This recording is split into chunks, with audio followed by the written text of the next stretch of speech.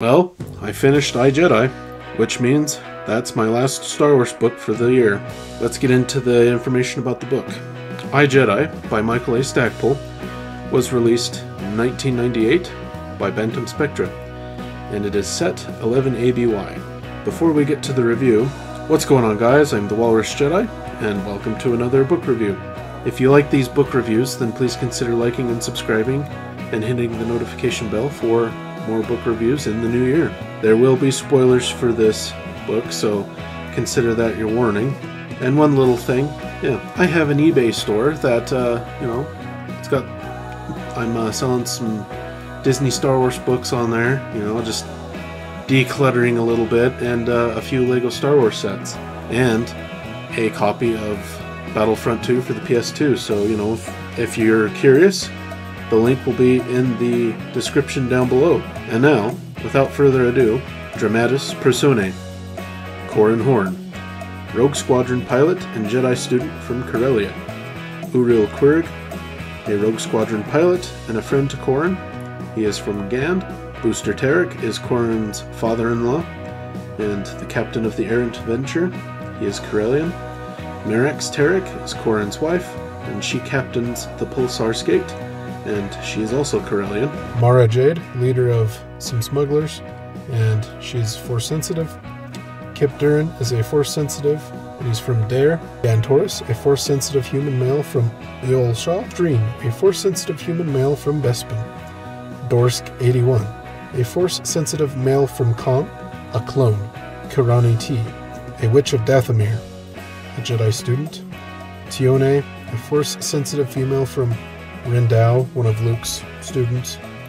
Kilgal, a Force-sensitive female from the Mon Calamari, and she's proficient in Force healing and also becomes a student of Luke's. Sarkoon, a human male, former Jedi and Sith Lord of the Old Republic. Cam Solusar, he is a Jedi student and a former Darksider.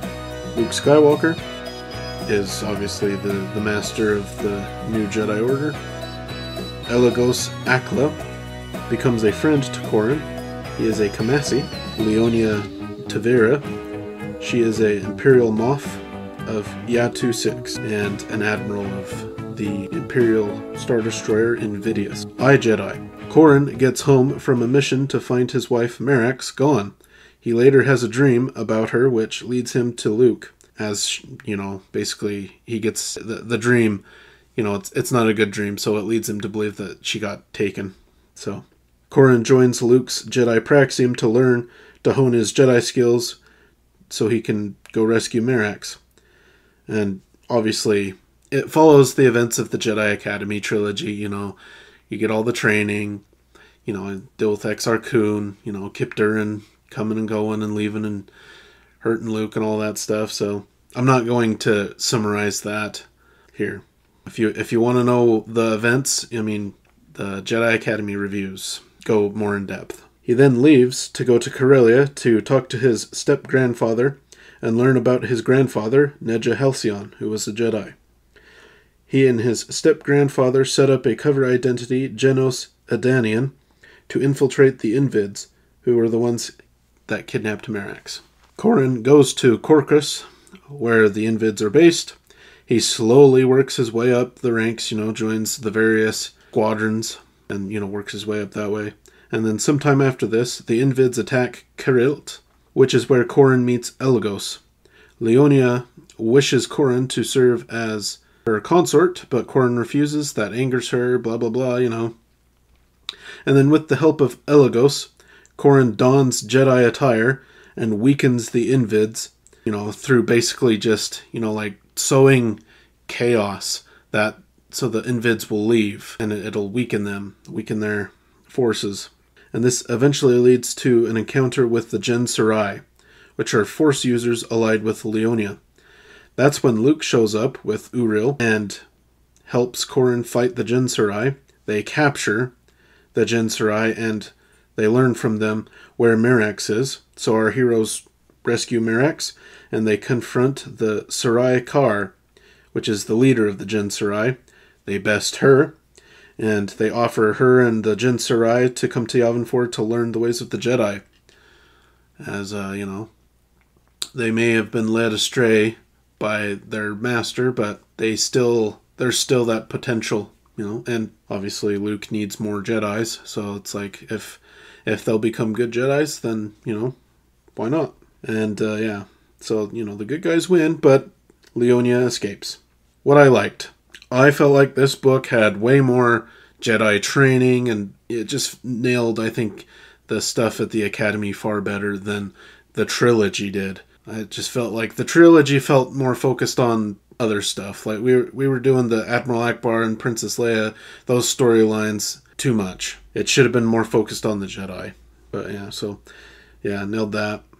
And the stuff with Neja Halcyon and, his lore, and Corran learning more about his grandfather. And like Corran learns, tricks and things that his grandfather had left behind. So, yeah, I mean, he learns how to make a lightsaber, which is cool.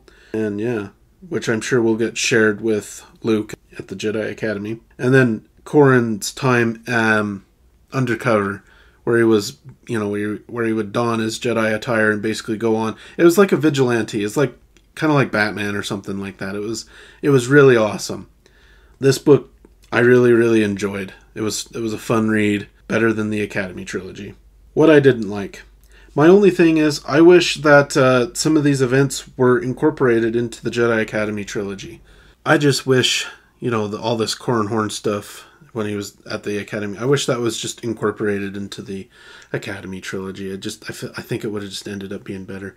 I think the Jedi Academy trilogy was written, so it didn't go into detail of every single student who was there. It basically left room for writers and authors to come along later and add some Jedi characters to that, I think. I could be wrong, but that just makes sense, because I feel like this is Luke Skywalker's first, group of Jedi students. That's kind of important. There's lots of nerdy people out there that would really like to know the names of everyone. Well, that's my review of iJedi. I enjoyed this book a lot, if you can't tell. I'd give it a solid 9.5 out of 10. I debated giving this a 10 out of 10, but I'm like, I don't think I can give it a 10 out of 10. I mean, is it on par with, like Plagueis and Darth Bane, Path of Destruction, and Kenobi, and the Revenge of the Sith novel? And it's like, probably not, but it's close. I really enjoyed this book. This was a fun book to read, and definitely better than the trilogy. I definitely enjoyed it a lot, so that's good. Of course, maybe I'm a tad biased because I do like Corran Horn, but the Jedi Academy trilogy, we follow Luke some of the time, and I like Luke. But, well, I'm not going to complain about the Academy trilogy here. Yeah. I thought this book being in first person would be bad. I wouldn't enjoy it, but no. I actually liked it. I thought it was good. It's, it's pure Corran Horn story. It's not, we have to hop around to 15 other characters and waste our time. It's like, no, it's strictly Corran Horn doing Corran Horn things. So that's good. So let me know what you thought of this book down in the comments. I'd be interested to see what other people think of this book. I've heard that some people like the Academy trilogy but don't like iJedi, and then some people like iJedi and don't like Jedi Academy. I fall into that second group apparently, so that's interesting. You can watch some of the you can watch the Jedi Academy reviews on the screen now, and don't forget to like and subscribe if you enjoyed, and until next time, thanks for watching.